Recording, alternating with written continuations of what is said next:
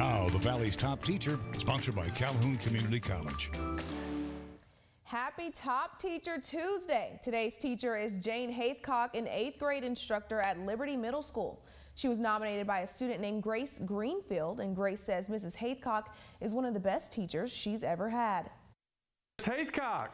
Yes. Congratulations, you've been nominated as one of the Valley's top teachers. Congratulations. Me? You, yes. Nothing beats the look of shock on Mrs. Haithcock's face as she realized she'd been chosen for this week's Valley's top teacher. I do know that I really love and value my students. They're my entire purpose of my entire career.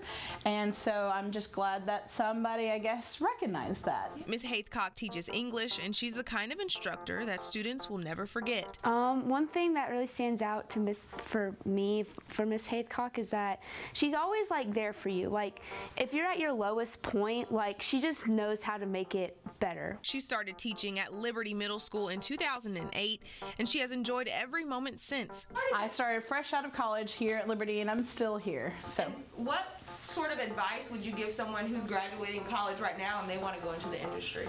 Oh gosh. Definitely have a calling. You want to make sure that you kind of write down your purpose and your passion so that you can revisit it, because everything's hard right now. Life in total in every industry is hard. Congratulations again to Jane Haithcock for being nominated and chosen for this week's Valley's top teacher.